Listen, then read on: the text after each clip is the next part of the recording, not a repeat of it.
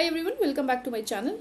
Hope you all are doing good and your preparation is going on in full swing for your mains examination.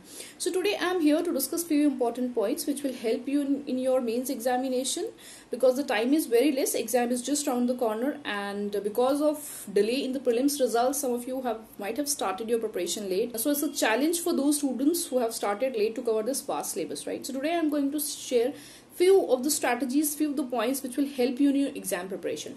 So at this point of time, you should focus on smart selective studies. So in smart selective studies, the first thing you have to focus on is the previous year question papers. So you just need to go through the previous year question papers and you need to make a list of the topics which has been asked in the last 3-4 years, right?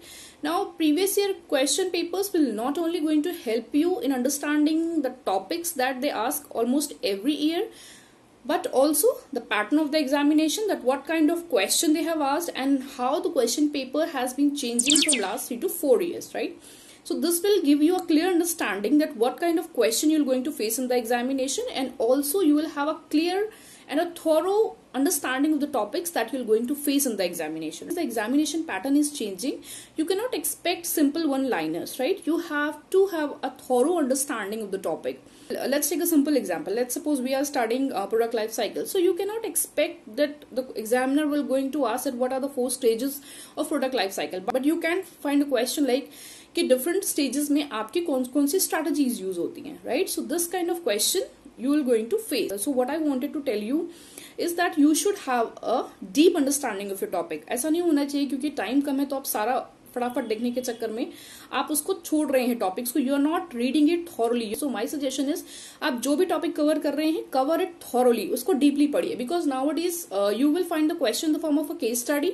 They will give you a case study and they can ask, now tell us what will be the segmenting as per the passage. So now the question level is changing, so you need to prepare it accordingly. Now the time is very less, so you just can't skip the mock test. अगर आपके पास time कम है फिर भी आप mock test जो है skip नहीं कर सकते. Mock test will help you in the time management. अगर मैं आपको बोल रही हूँ कि आपने mock देना है, तो mock सिर्फ देने का मतलब ये नहीं होता कि आपने mock दे दिया, देख लिए कितने मार्क्स हैं, just you leave it. No, आपने mock का एक क्वेश्चन जो है वो thoroughly analyze करना है. एंड जब आप वो क्वेश्चन thoroughly analyze करते हैं तो basically you are understanding that topic. Basically you are revising that topic, right? So it will help you to memorize that topic in a better way and understand the different concepts. So आपने क्या करना है, अपने mock test देना है, उसके बाद आपने thoroughly analyze करना है पूरा paper. So it will help you eventually in your examination. The next point is, whatever you are studying, make the bullet points of it because it will help you in the revision. आप जो भी पढ़ रहे हैं, do not write in the paragraph form because इतना हमारे पास time भी नहीं है. आपने जो भी पढ़ा है अब तक, वो आपने एग्जामिनेशन के एक दिन पहले जो है वो सारा रिवाइज कर लेना है. Do not leave it for the last moment, because अगर आप लास्ट मिनट के लिए छोड़ेंगे तो वो नोट्स एज इट इज पड़े रहते हैं. ठीक है, so there is no point of making those notes. So please take out time. आप इस तरीके से अपना शेड्यूल बनाएं कि एग्जाम के एक दिन पहले आपने जो पढ़ा है वो सब कुछ आप एक बार रिवाइज कर ले, so that you will be in a better position to attempt the examination. So do not lose काम. You are the captain of your ship. If you want to achieve the 100%, then you need to give your 1000%, right? So that's all in this video. Hope these points will going to help you in your mains exam preparation. Thank you for watching.